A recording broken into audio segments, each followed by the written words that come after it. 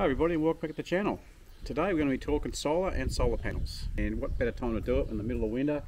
We finally got ourselves a sunny day, and in lieu of having the camper here, we're going to be using the battery out of my boat and just replicate what we do normally for plugging your solar panels in.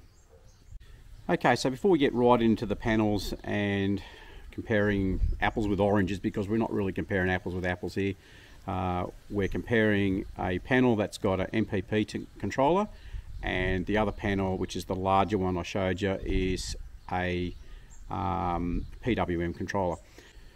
Okay, so I'm not going to go right into all the efficiency between the different types of controllers, PWM versus MPPT. All I'm just going to say is that on average the MPPT devices are more efficient, and that can be up to 30% more efficient and charge more efficient when comparing that to a PWM type. So the panel voltage and the battery voltage should be matched in PWM systems. In MPP systems, the panel series are allowed to have high voltage than the batteries. This means more flexibility for system growth, and weather conditions are better for the MPPT controller as opposed to the PWM controller. Is that going to be better for the average Joe who's out there want to justify the extra cost? Well, that's up to you. For me, I can, instead of having, say, two panels, that might be PWM, so I'm going to run a single MPP panel. It's far lighter and it's far more efficient for my application. And we're just going to have a bit of a look through it and give a bit of an example of how much of a difference there are between the panels. So let's go have a look. I'm just going to do a backyard layman's approach, the difference between the panels, and let you guys make up your own decision. Right, so the panels we're looking at today are two types. The first one on the left came with my camper. This is a PWM modulated panel, and the one on the right is an MPP charge controller panel. So the one on the left, although slightly bigger, is only a 200 watt panel and weighs significantly more, which we'll check in a minute. And the one on the right is a 250 watt panel, and although I'm not denying this is going to be more efficient, most of the reason it's more efficient is because of the charge type.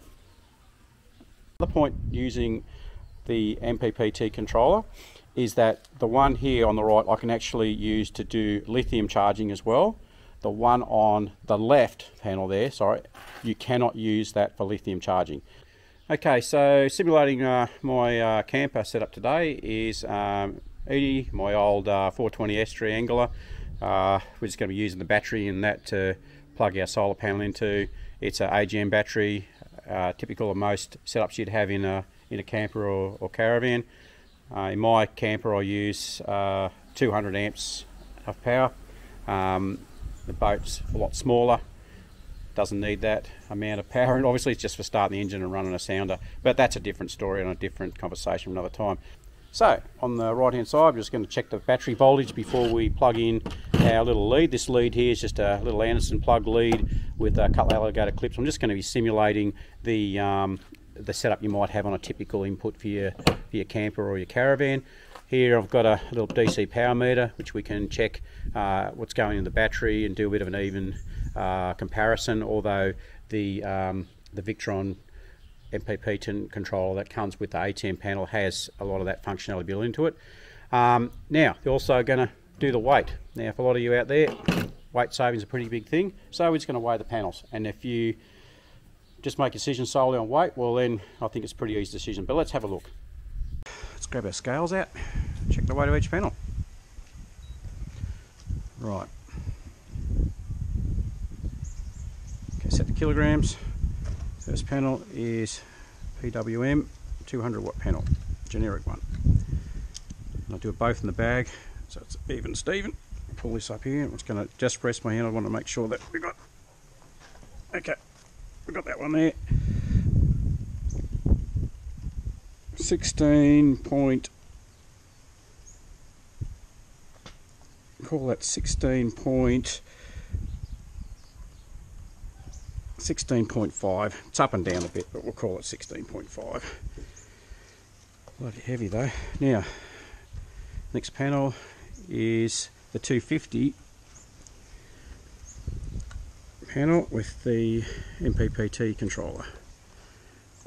Okay, let's have a look at this one. Lift him up. bagging all again. So we're sitting, this one here is about 8.4, 8.5. So half the weight. Carefully down there again.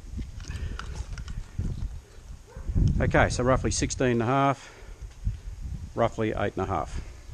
It's first test. Okay, let's look in the bag. This is the first panel. Might be a little bit dirty, sorry, I should have cleaned this before I packed it up, but that's what winter's for.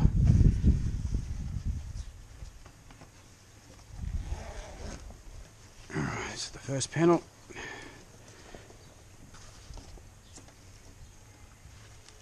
Get him out of the bag here, and I'll show you once it's set up.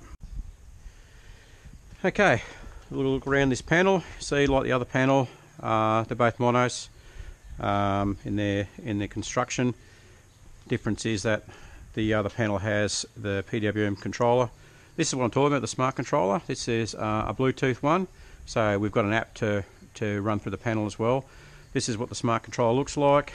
Hooking it up is just a simple matter of plugging it black to black. That's why it's been wired for me. So black goes into black, positive. So I'm like that, positive and negative, and there we go. Okay, make sure you read the instructions about how it works before you start mucking around with them. Okay, for the purpose of this test, we're going to be using the old faithful Edie. You see here, Edie, named after a mother-in-law. Don't ask me why, long story. Anyway, in this case, we've got a 75 amp hour AGM battery in this one. As you can see, it's relatively new. It's only been put in last season. It's a Century, and perfect for this as a comparison to what we're doing with our normal campers and caravans. Most people, I would assume, be using either lithium or AGM, but for the purpose of this, we're going to compare apples with apples as far as the solar panel goes. So let's just do a quick voltage check to see what we're getting out of this thing. So on the meter, we're going to switch it to DC. We're going to go to 20. It's not a load test, it's just a voltage test, but in this we're going to get a rough idea of the state of the battery anyway. Okay, positive on the positive pin, negative on the negative, sitting at 12.6, so we know that's pretty well fully charged. Okay, if it's sitting around 12 volts without a load on it, you can assume it's getting down a little bit. Alright, but let's plug it in and see what we get out of the panels. So to simulate the camper setup with the typical Anderson plug, where you plug your solar panels in, I've just connected this to the battery. Now a quick check, if we want to also not have the meter, we've got our little power meter. For checking the battery, we plug this one to the output side to check it. If we want to charge, it goes the other way around. We just want to check what its battery levels are, plug him in, and then hit the power button. See, in this case here, we're sitting at 13.0 volts. It's telling us around 90% efficiency. We assumed it was pretty well fully charged, but it's down a little bit. So next thing we're going to do is check what we're getting out of the solar panel. Okay, let's just check. Excuse me. Let's just check the output of the solar panel. This one should be supposed to be around 21 volts. We'll plug it in and have a bit of a look. So see the output here. Got this on output again. We can push the power button. We're sitting around 21.6 volts. We'll now do a check into the battery here to see what we're going to get for current draw going into that, watts power, the whole lot. We'll have a bit of a look. Alright, so the first test I'm going to do just with power is, not everyone might have one of these little power meters around, so I'm just going to use my little garden variety multimeter.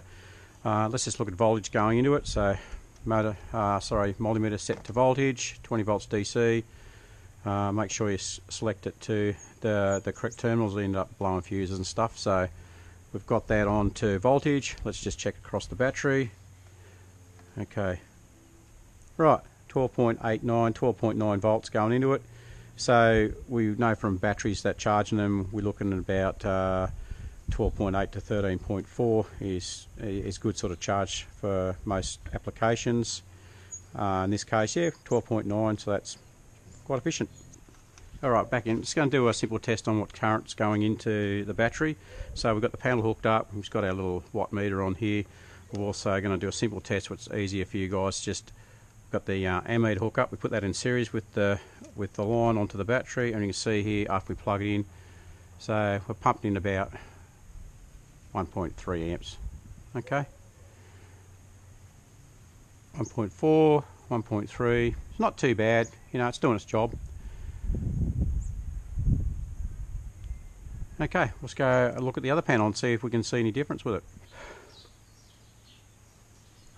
Okay, so the beauty of this controller is that we have its own built-in Wi-Fi, so we can monitor the system from our phone or device, what you want to do. So in the case here, we're assuming 21.6 volts. So let's connect this up to our battery, simulated our camper battery, and we'll see where we go from there. All right. Okay, so first thing we're going to do is just going to plug in the lead to the smart controller, right way of course. Okay, we're going to hook this up to our battery, like so. Check our battery voltage as we did with the other one.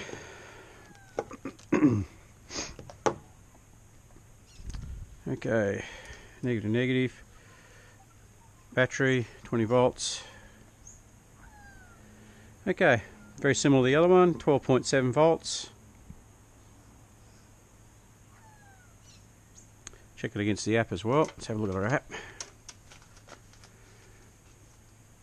Okay, what's our app say? So we're sitting at 20.67, we've got about 12 watts, 10 watts out of it, 0.8 amps into it. So pretty comparable. Just for a comparison, we'll do it exactly the same as we did with the other one. So we've already checked voltage. We'll check it again, just so we can do a comparison. So here we're sitting about 13.3. The other one's putting out, let's just see the sun's gone away now. We're down to later in the day. Sitting here about 3 o'clock, so it's not the peak time. We're in the middle of winter. For those, leave in the comments below, what do you think the best time of year for charging your batteries with a solar panel? So I'll give you a couple minutes to think about that. Drop in the comments and then see who's right. Okay, so there we go. Check it against the device. So we're sitting here 12.9. Let's have a look at our app again. Okay, so that says 12.9. So that says about 13.3 in efficiency of the meter. Probably it's pretty close to it. 12.9, 13.3. So yep, not too bad. Current 1.2 amps. The other one was sitting similar. We might plug that back in, just give you a comparison now, see exactly what it's doing. Alright, let's swap them back over again. Okay, so we're just going to leave that panel there. Just unplug him here. Plug the other one back in. Same time of day, of course. Max apple, compare apples with apples. Right, here we go. The other device now, the other panel, sitting on 12.9, so it's a little bit less, you can see. So it is slightly less efficient.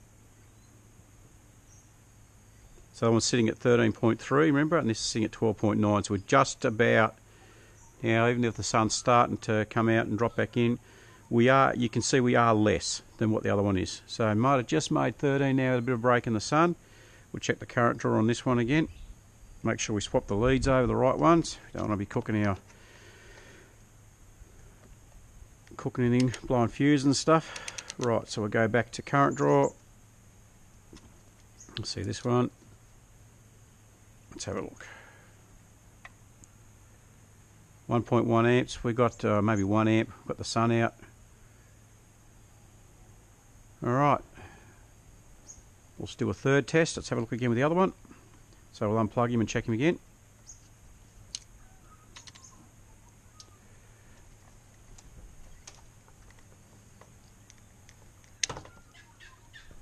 Okay, here we go. Back in the other one again. Positive to positive. Let's check battery voltage. We won't even worry about that. We'll do exactly the same as the other one. So here, make sure we've got set to voltage first.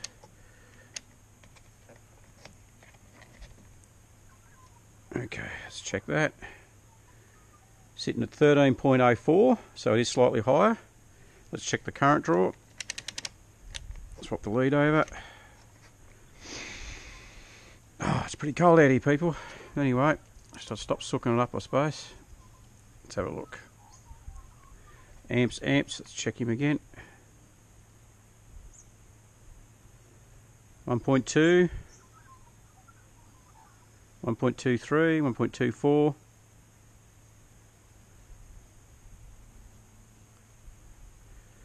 All right, 1.22. So you can see there is a difference in efficiency.